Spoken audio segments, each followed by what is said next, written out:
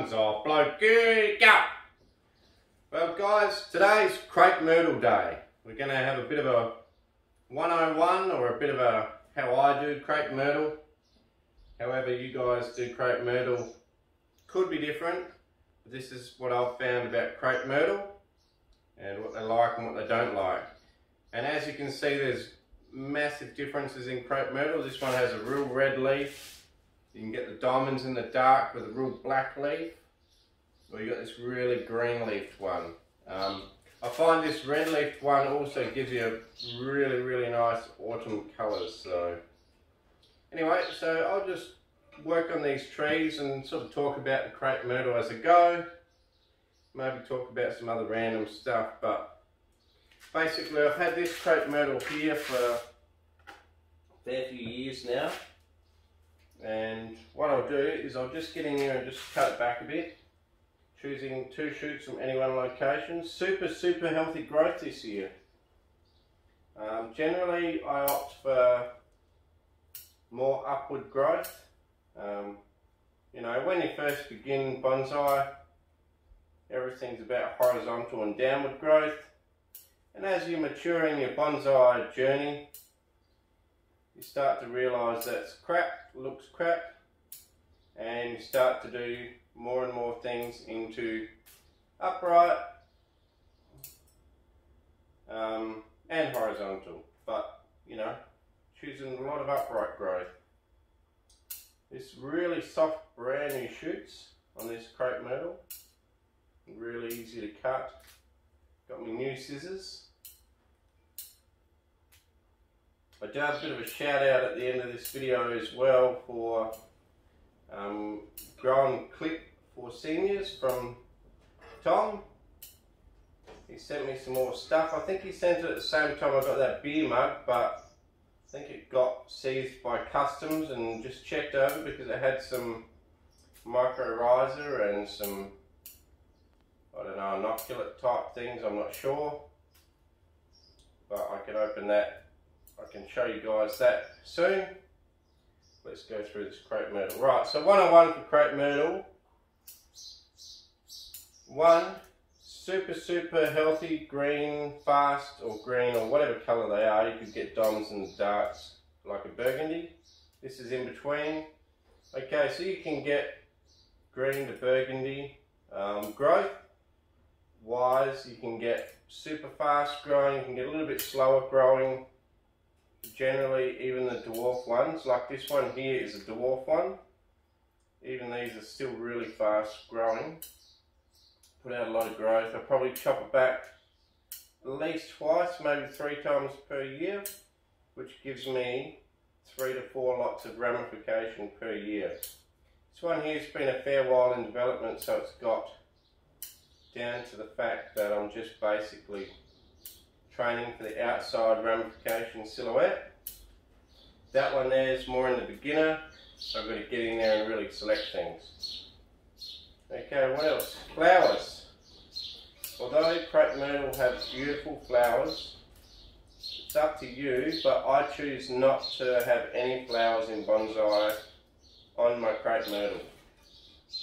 Because Crepe Myrtle have these flowers which are well outside the normal silhouette of the tree. To get a flower, you have to let these shoots extend in sort of summer, and when they extend on the end, they get a flower. So completely, I don't know, unrealistic for a bonsai to make it look like a tree, but you will get nice flowers if you do that. But I choose not to. I'd rather enjoy the Crepe Myrtle for what it is. Have really nice foliage, ramification, and they have absolutely stunning, beautiful bark. Pretty good root systems, and I'd rather just enjoy the tree for that and not worry about the flowers, because the flowers just aren't in proportion to the rest of it. The dwarf varieties are better. If you are hell bent on keeping flowers for your bonsai, as far as Crepe Myrtle, I definitely suggest that you get a dwarf variety, but having said that, it still looks pretty ridiculous with flowers on. and I've myself chosen not to worry about that, because let's be honest, the tree has so much else going for it with the nice vibrant nice vibrant leaves, nice bark, fast growing, just beautiful. So I choose not to have flowers, but that's up to you again. More and more, like I say, I'm trying to go more upright in my selection if I've got more than 2 from a location, just to make it more believable like a tree and less like a bent down bonsai, you know. Wiring, I wire the initial branches of a crepe myrtle. They take to wiring just fine, they don't die back or anything. Talking about dieback, if you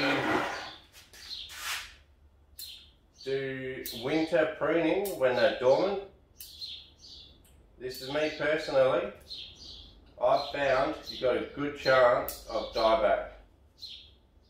Okay, so I would collect in the winter and chop it back to whatever you need in winter. But once you've got it in a pot, and it's a year or so old in a pot, I've found every time I've cut it back in winter, I get a lot of dieback, and I've also had the main trunk die back almost to the base of the plant before. Not this one, another one, and I ended up just sticking it in the ground as an ornamental tree or shrub in the garden, because the whole top died off and it was no longer good for a bonsai. So yeah, don't cut back in winter, not even light cuts. I don't even do light cuts. So what I do is I time my cutting back in autumn, and mid-autumn, or maybe a month and a half, 2 months before your main dormancy in autumn or fall, wherever you are, so it could be fall. About 6 weeks before everything goes dormant, maybe 8, depending on your growing climate. Do your last trimming then. Trim everything back hard, and what it'll do then is it'll push out just little buds everywhere, little shoots. Well, not buds, they will shoot out. It'll leaf back out in those spots, but it'll only leaf out, you know, that far, and then it will go dormant for winter. And as a result, you'll have a better winter silhouette of the whole tree if you display it. You're not going to have to cut back in winter, because like I said, you get dieback in winter if you cut these back in winter. So that's a bonus. And then in spring, it'll reshoot, and you'll be able to keep all that ramification from that very last trimming. You'll be able to keep all of that ramification. So this one was done like that. It was cut back in autumn, maybe 6 weeks before. And I also found by doing that, I'm not sure whether it's just this tree or not, but by doing that, this tree gives me the best red, really red autumn colours. Beautiful red. But that could be this cultivar. That one's greener, and possibly might go into more of a yellow autumn colour, because this is more of a red leaf and red branching. It's probably more inclined for this one to go into the red autumn colours, and it looks absolutely stunning, absolutely beautiful, and I just love my crepe myrtles. And the bark on the things is absolutely beautiful. You get the smooth, really smooth bark, which you could almost polish up, and absolutely beautiful. And also, talking about the bark, if you leave moss on, like I have on this one, I'm going to clean it off, but if you do, don't be too stressed, because the crepe myrtle is a bit like a eucalypt, Australian eucalypt, in that it defoliates its trunk every, few months during the growing season. It will defoliate, and you'll end up with this motley bark where the old bark flakes off, and you have some really smooth, beautiful wood underneath. So don't worry too much about moss growing up, but just clean it off when you want to, and you get this beautiful motley bark. Absolutely stunning. So yeah, that's about it. Don't cut back in winter. You know, you might have some success cutting back in winter for the first time or two, and then you'll have an unexplained massive dieback that you can't explain. And I'm telling you, it's from trimming in winter, because I learnt the hard way. I've had a lot of dieback on crepe myrtles in the past, and now that I've been doing this only summer pruning method, I've ended up pretty well never getting dieback anymore. You know, I might get the odd twig dieback a bit, but in general, pretty bloody good. Just finished trimming here.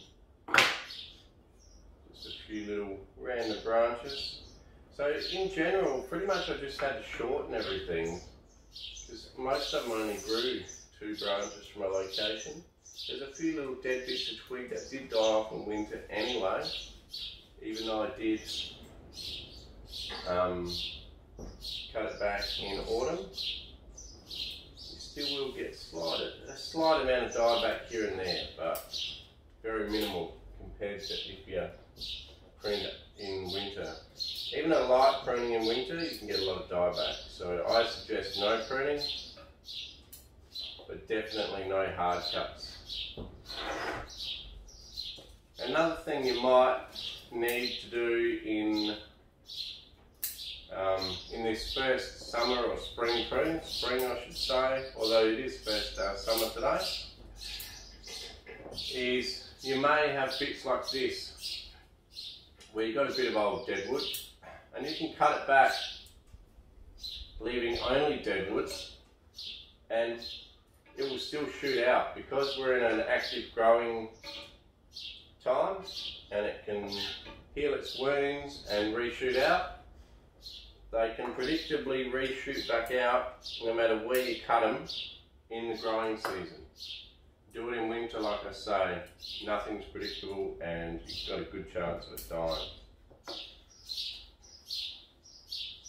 Summer, you can cut back into old wood and it will predictably bud back. If I had a nice base with a long straight trunk and I cut that trunk off with no leaves, as long as I do that in summer, you'll end up with a big forest of new buds come out, and then you have plenty to choose from. So yeah. So what I will do is I will clear off some of this moss.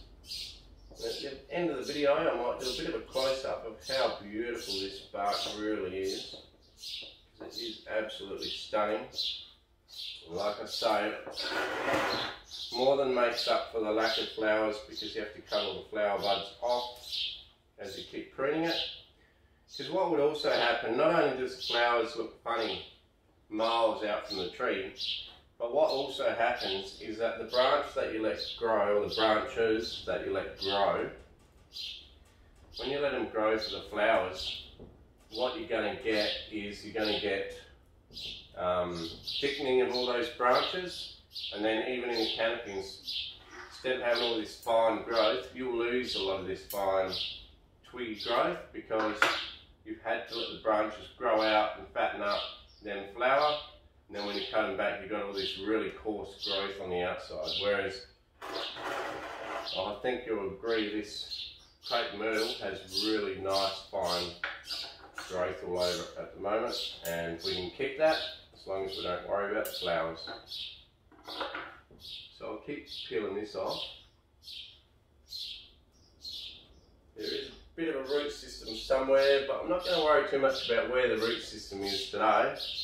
Just want to clean the trunk just a little bit. So we've got a bowl of water here. Like I say, these things exfoliate, so don't worry about wrecking any bark.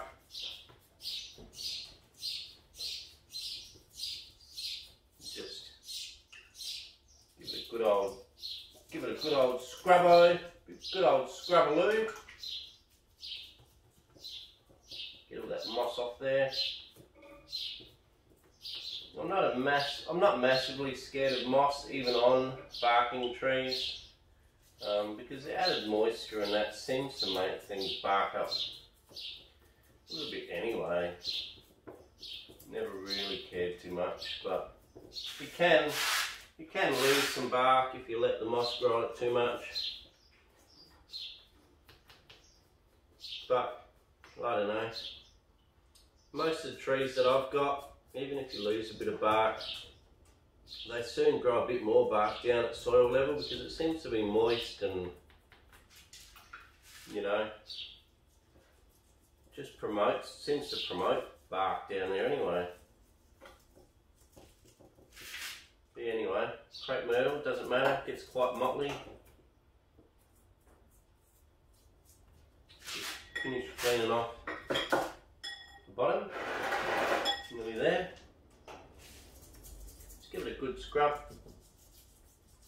Alternately, if you've got some fragile bark that you don't want to hurt, instead of scrubbing it like this, what you can use is vinegar.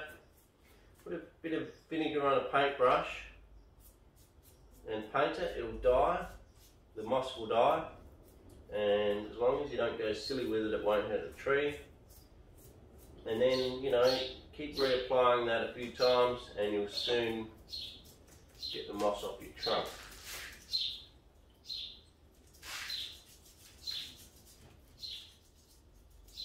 Okay, millipede, good old millipede. Not my favourite guys in the world, but you know, gotta put up with them.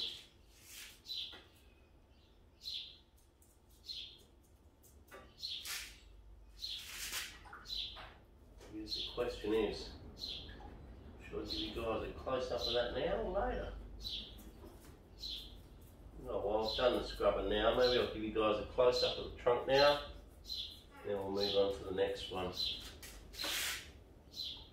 So regardless on the colour of these leaves, these ones are more of a reddish, regardless of that you'll still get that motley trunk even on where you got the green leaves.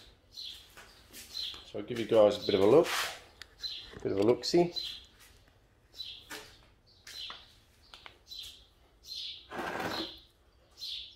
So you get that motley, beautiful motley bark. There is some good roots down in here, but I haven't exposed them.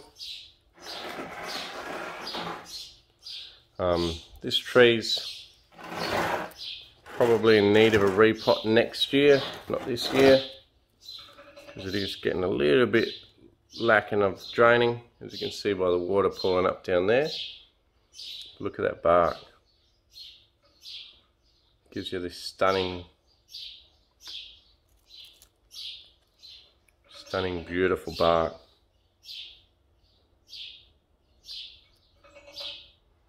Absolutely gorgeous. And you can see the red sort of stems and the red leaves compared to this one with the green and the green stems. Both crepe myrtle. This one I'm pretty sure is a dwarf. You can see she's looking pretty good. Pretty cool, pretty happy with that one. Fair few years in development, that one. I would probably guess good 10, maybe more. Once again, I did most of that work from way back, so sorry guys, apologise now. I know I'll get some comments, but sorry, you guys were way back when I worked on that one. Right, let's go closer on this one. Yeah, let's start cutting away. So this one here is less developed, but getting there. So you'll see once I start getting in there, it is actually a nice tree in the middle of all this bush.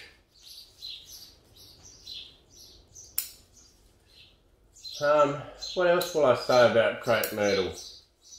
Alright, so same thing again, I'm just getting rid of the ones where there's 3, cutting them back.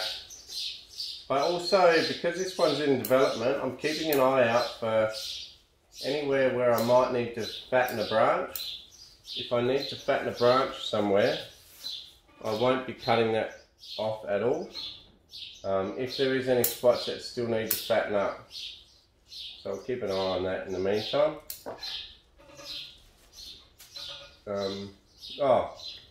Another thing I was going to say, crepe myrtle,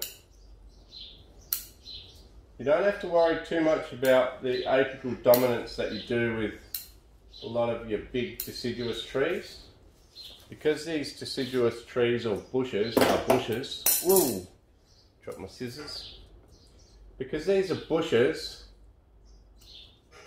they have a reasonably balanced distribution of energy between the top and the bottom branches. Even if they shade out a bit, it seems reasonably balanced. It's not like I can see down the bottom here, this is really fat and thick. And at the top's not bad too, so it's actually quite a balanced amount of energy. Another reason why these crepe myrtle are one of my favourite for sure. Give you all this beautiful balanced energy. And it's not like an azalea, where an azalea is actually stronger at the bottom. It's a bush as well, but an azalea is actually stronger at the bottom and weaker on top, to the point that the top of the tree can actually die off. The crepe myrtle is actually super well balanced, to the point where the top and the bottom and the sides are so well balanced that you don't have to really work very hard at all to balance your tree out. Whereas a deciduous tree, proper tree, you're constantly cutting the back, letting the bottom grow stronger and bigger, or you'll start to lose some of your bottom branches. Crepe myrtle, gorgeous tree to work on. Super forgiving, as long as you cut it back in summer. Super forgiving, super quick growing, responds really well to fertiliser. Fertilise them pretty hard in the growing season. Also grows super good from cuttings. You can actually cut the branch off nearly as fat as your arm and literally put a bit of rooting hormone on the bottom of it, no roots, and plonk it in some perlite and cocoa peat or something like that, where it's not going to rot. Keep it nice and moist and it will actually grow from that. So super easy to propagate. Nice bark, beautiful leaves. Depending on the variety, you can get super cool autumn colours. They're just a win-win tree. So if you don't have a crepe myrtle, go get one. Absolutely beautiful. And like I say, super vigorous, so you can develop a tree pretty quick. Like this tree that I'm working on now is getting there, you know, it's actually really starting to get there. And I've probably only worked on it for 3 years. This one's 3 years from being dug out the ground with almost no structure. When you first dig them out the ground, they give you a super crazy amount of growth, as most deciduous trees or shrubs do. And they quieten down a bit, but as long as you keep the fertiliser up, you know, they keep you on your toes. If you had every tree in your collection of crepe myrtle, you'd be flat out all summer.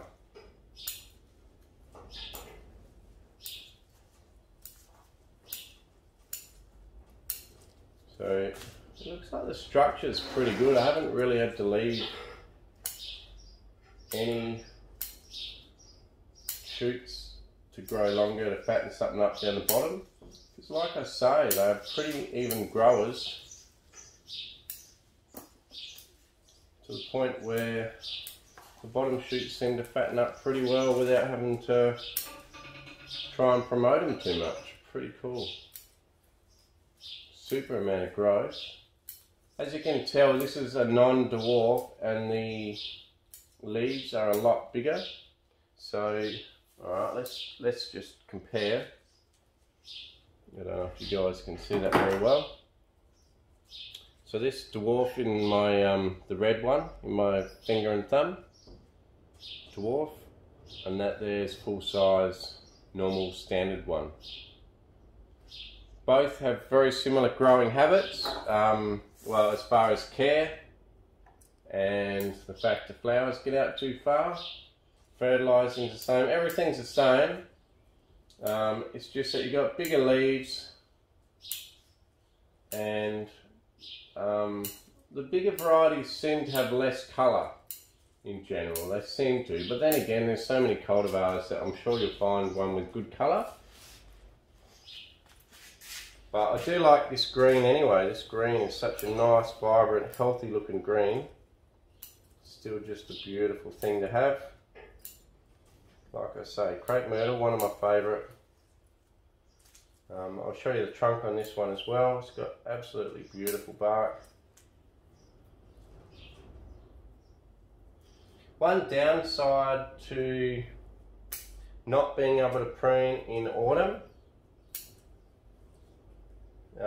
is that you never really get to prune the tree when it's fully naked. So it's hard to see every little shoot or every little section where there's more than 2 coming out or 3 coming out from one spot. It's hard to see that when the leaves are on. I do think in summer they are strong enough that if you wanted to, and I'm probably going to experiment with it in the future, I think if you wanted to, so you could really see the tree and wire it out if you want to wire it out, I reckon you could defoliate the whole thing, no worries, and then you could really get into fine detail with the selection and the wiring. So yeah, I think you could really defoliate these fully, and I don't think they would even blink. Super vigorous, super healthy plants for bonsai. And you can do them in whatever style you want. If you want to do it in a traditional ladder tree, Japanese style, with a pad here, pad there, one at the back, whatever, you know, side, back, or right, left, back, right, left, back, right, left, back. If you want to do it like that, with a big gap for a bird to fly through, that's fine. But honestly, I think that looks like crap. And I think the more you do bonsai, and certainly the people that have been doing bonsai longer seem to stray away from that sort of a style of left, right, back, and they start to just get like higgledy-piggledy branching and more natural looking things, more upright.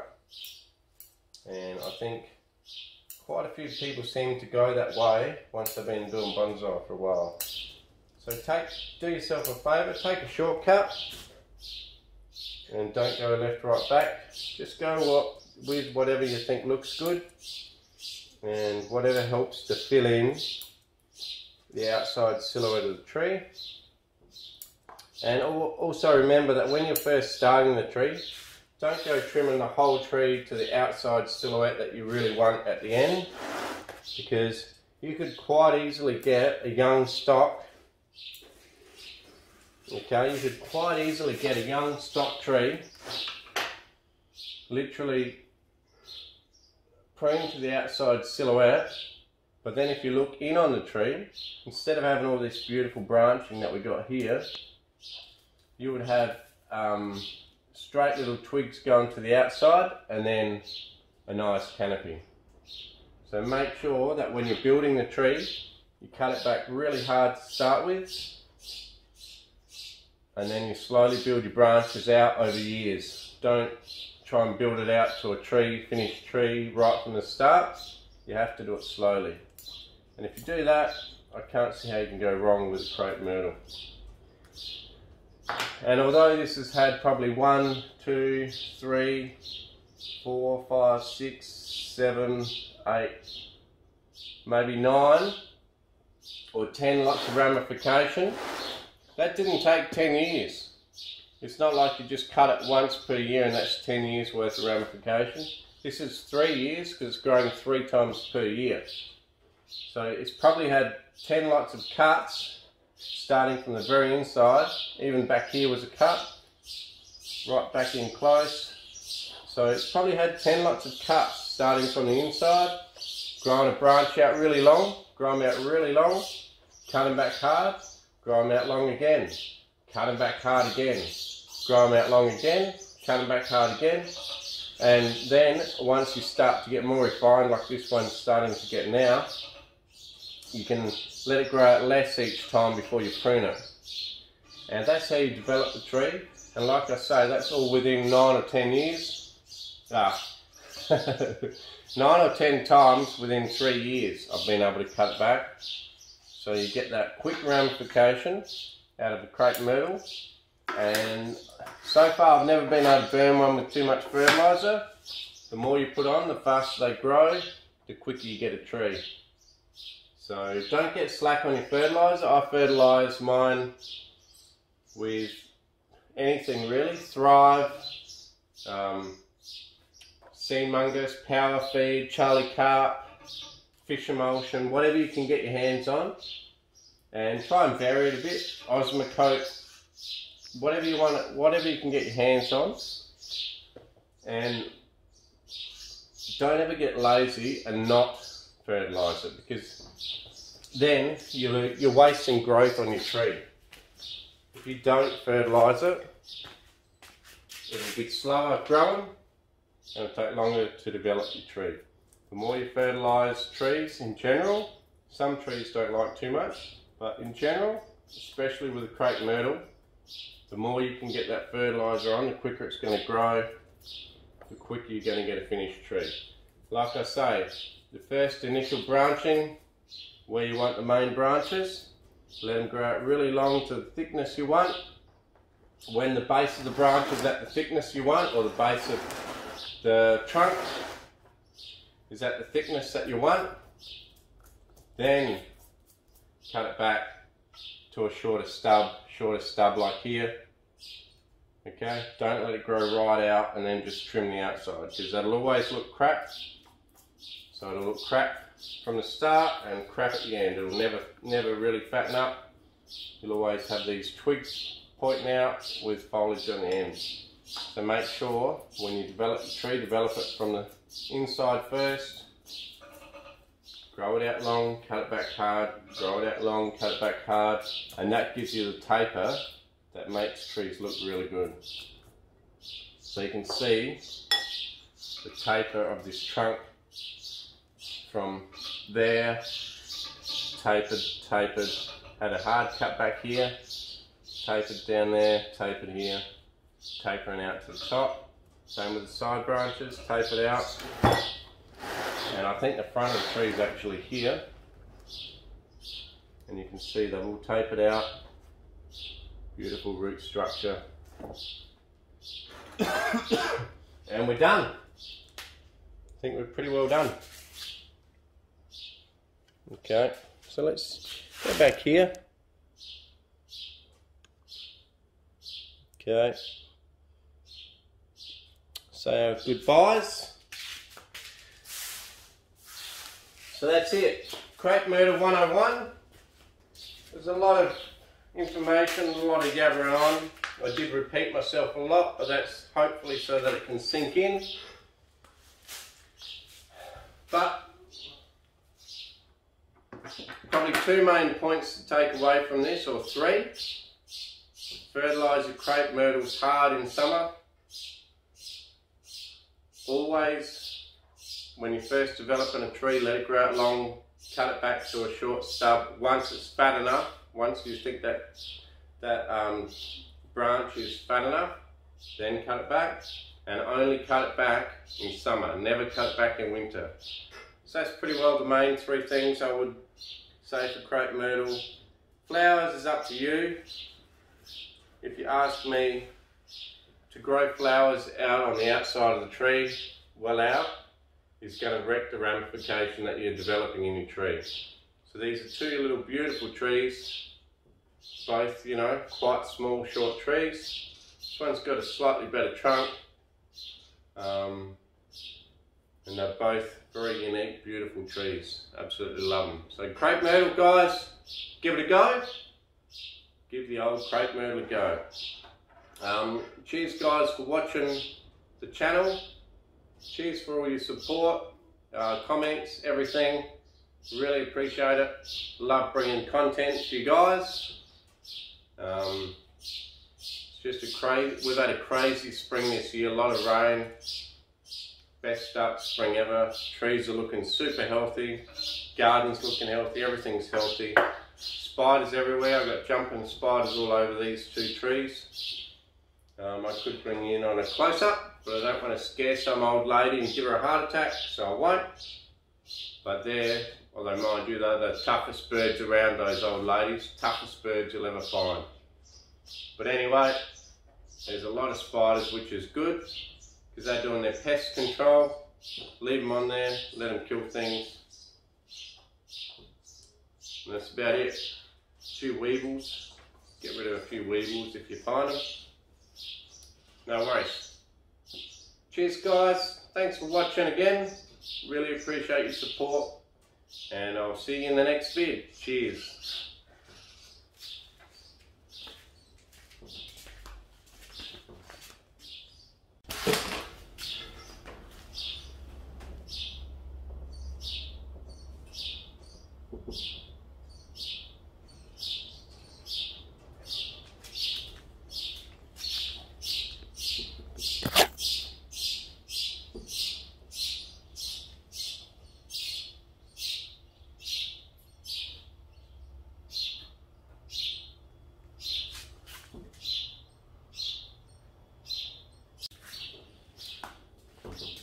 Okay guys, end of the video. I just want to say about the fertilising of the crepe myrtle, just how much I put on. I do it at full strength every 10 days. It works out pretty good. Anyway, Tom from Crepe Bonsai for Seniors has done it again, sent me all this stuff. Okay, let's see what he's got. I've already looked at it by the way. Already had a bit of a look. Bit of a look-see, but got all sorts of different stuff around the place here.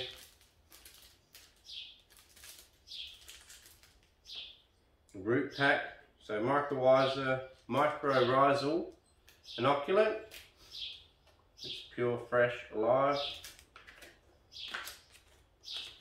It also has got some other stuff, growth booster, another mycorrhizal, foliar booster, another mycorrhiza, another pack, all from the Extreme Gardening by the looks.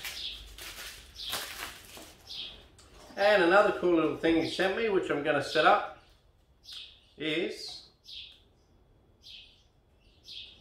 I'm going to put this little light. He sent me 2 of these little lights, and I'll just turn off the main light.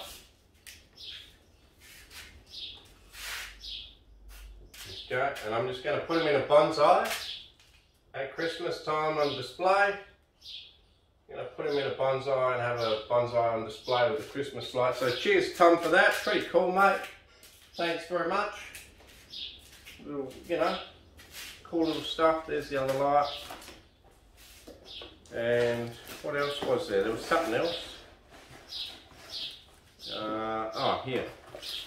So this was the other thing he sent me. I think he sent it with a beer mug, but it got held up by customs because they were probably worried about this stuff, tea brews and all that. Whoops.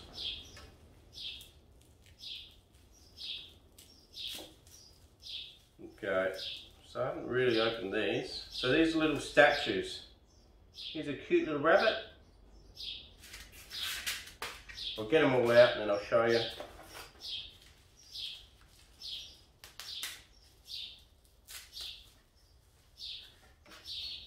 Another cute rabbit. He said there's 5 all up, I reckon. Don't want to drop any. Statue. A Japanese gazebo, and that's about it. So I'll bring them all up to you guys. So should be able to display these on my bonsai as well. There we go. Cute little rabbits. Hello little boy. Hey mate, how you going? Whoa. Nearly killed you. And the gazebo. Japanese style. I don't know, lighthouse, something, who knows. But pretty cool. Cheers, Tom. Thanks very much, mate. Appreciate it. Anyway, everyone have a good day, and I'll catch you next time.